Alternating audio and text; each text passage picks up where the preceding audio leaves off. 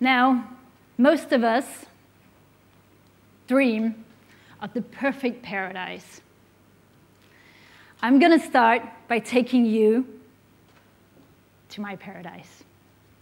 This is what the weather looks like when you wake up in the morning. This is how you get to work. And once you're done working, this is how much you pay in income tax. Well, then again, you're thinking, paradise, it can't all be about work. So let me take you to a day at the beach in paradise. Something's missing? Friends, right? This is probably what your neighbor is going to look like. Because in this place, there are more pigs than people. Now, if you're thinking, my God, if this is paradise, I don't want to go. Let me tell you something about this place that might make you change your mind. The paradise is called Denmark. It is the country I was born in and where I lived for the first 18 years of my life. It also happens that the Danish people are amongst the happiest people in the world. Yes, despite the bad weather, the high taxes, and the many pigs, the Danish people express being very content in life. They have what we call a good base of well-being. The economists started measuring happiness more than 40 years ago, and ever since, Denmark has come on top of the list of the happiest places to live in the world. When United Nations came out with the first World Happiness Report in 2012, Denmark was again #1. So what makes the Danes so happy?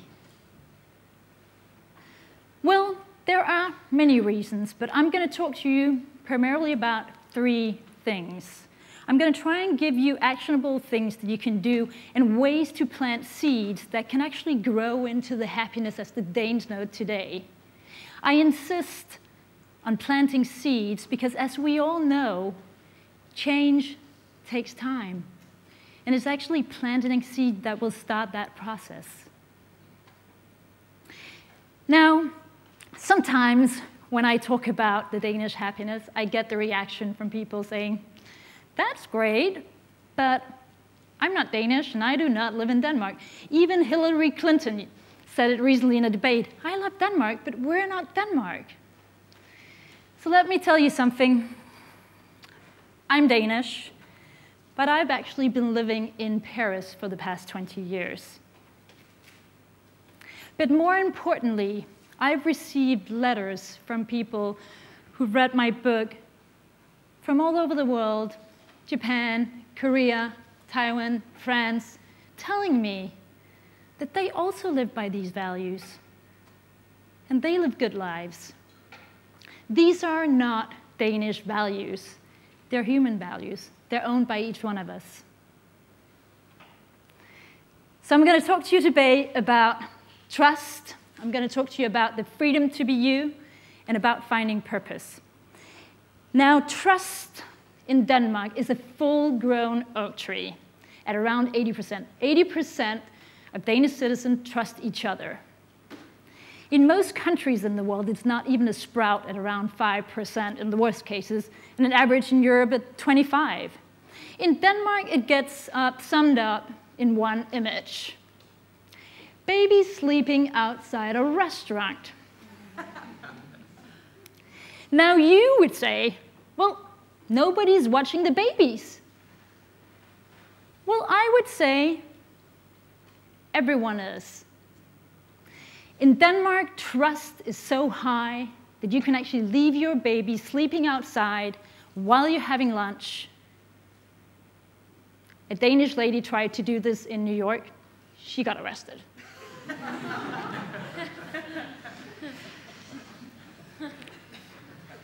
Now, trust really comes down to something quite elementary. If we want to live in a world of more trust, in a community, have a group of friends with trust, it's going to have to start with you. The first seed that you can plant is to be a trustworthy person, and as much as you can to show trust in others. This actually starts in a very elementary place. It starts by simply doing what you say and saying what you do. So what do I mean by that? Well, I mean that when I say I'm going to do something, I do it. And if I don't, I say it.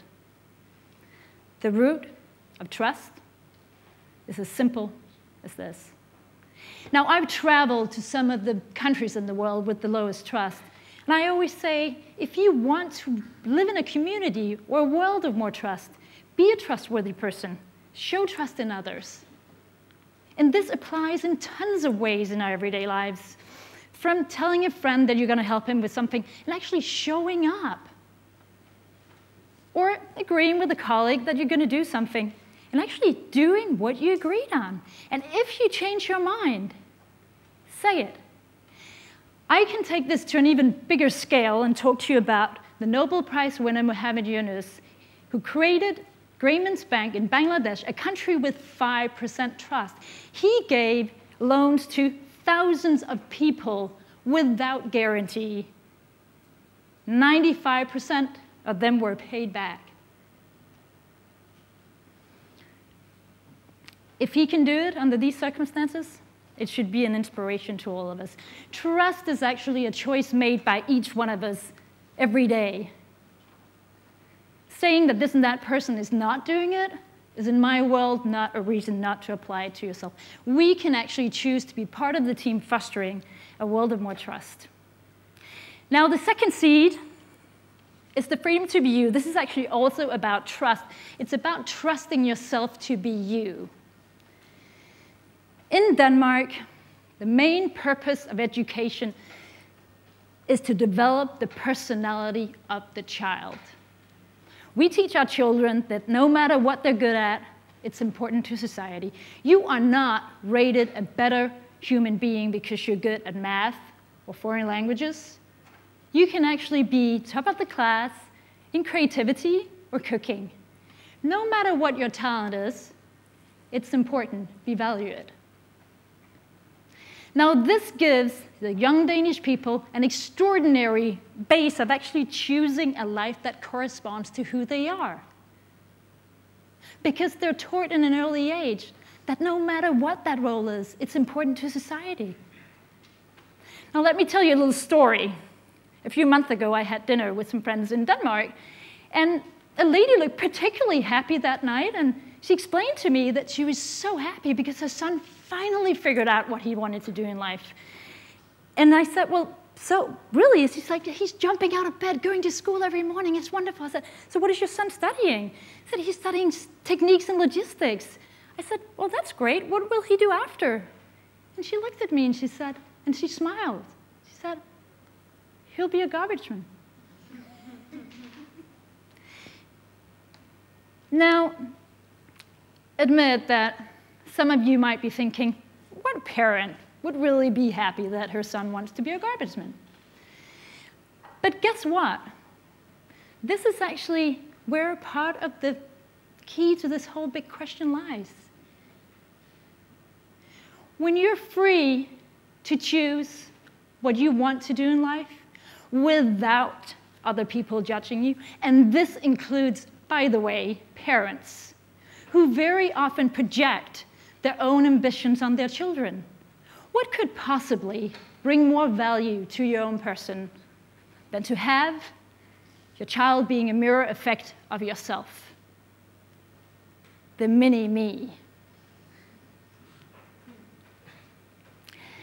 Now, some people might argue, well, the educational system doesn't work that way in my part of the world. Maybe not. But you are still free to choose how you react to other people's choices of being themselves. It is still your choice not to judge, but to encourage and support other people's choices of being themselves. When it comes to your choice and your freedom to choose your life, I'm going to go back to my seeds of happiness. Because sometimes, and I would say actually most of the time, we are not free. We have tons of responsibilities, paying rent, school fees, having committed to a big project that we need to finish. Now, I know this because most of the choices that I've made in my life have started with me actually planting a seed that has gradually grown into something that I could choose. The only reason why I am here in front of you today is that I planted a seed 2.5 years ago when I started writing my book. After 18 years in the corporate world, I only left my job 3 months ago. And to be honest, while the seed was growing, I didn't know where it was going to take me. But knowing and thinking about that I had planted it made me feel happy.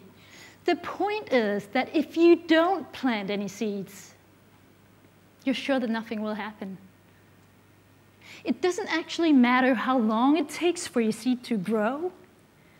What matters is that you have become closer to becoming you. This alone will actually add significant well-being to your lives. So what can we do? Well, we can spend time figuring out when we stop being ourselves. Find that dream and plant that seed. And we can make sure that next time we see somebody fighting the battle of being free to choose their life, we do not judge, we support, and we encourage them. The last seed I'm going to talk to you about is purpose. So what do I mean by purpose? I mean this. So you wonder maybe who's behind that. Let me introduce you to Ali. Now you might see a dishwasher, but if you ask any of Ali's colleagues, they would say that he's part of the team running the best restaurant in the world. When Noma won the prize of the best restaurant in the world, Rene Redzepi, the chef, decided to take the whole team to London to receive the prize on stage. Ali, due to some paper problems, couldn't go. So the whole team ended up on stage wearing a T-shirt with the photo of Ali. For the people working at Noma, it's about living a dream. It's about living their passion. It's about being part of a common project. So what can we learn from them? Well, this is, of course, closely linked to the second seed of actually doing something that you feel passionate about. Planting the seeds of your dreams gives you a feeling of purpose. Doing something that you love gives you a feeling of purpose. So if you project this on a country level, what does that look like? Well, in Denmark, 7 out of 10 Danes like paying taxes because they feel individually responsible and committed to the common project of the welfare state. It gives them purpose, and it is part of what makes them feel content in life. They're not victims of the system. They're part of it. Lack of purpose can come from 2 things.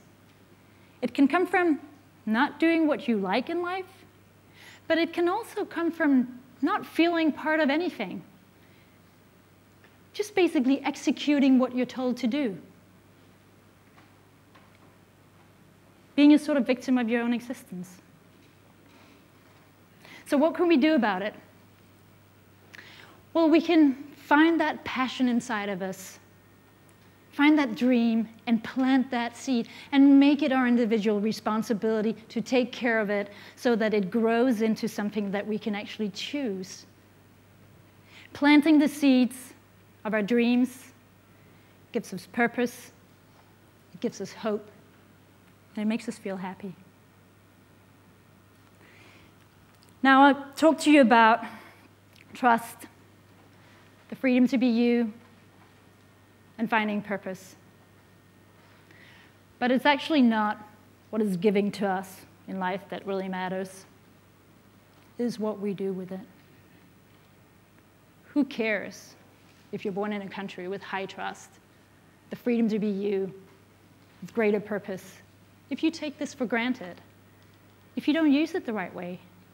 It is for us to choose to live by these values, little by little, as well as we can. It is our individual responsibility to make sure that if we want to live in a world with more trust, that we're a trustworthy person, that we show trust in others.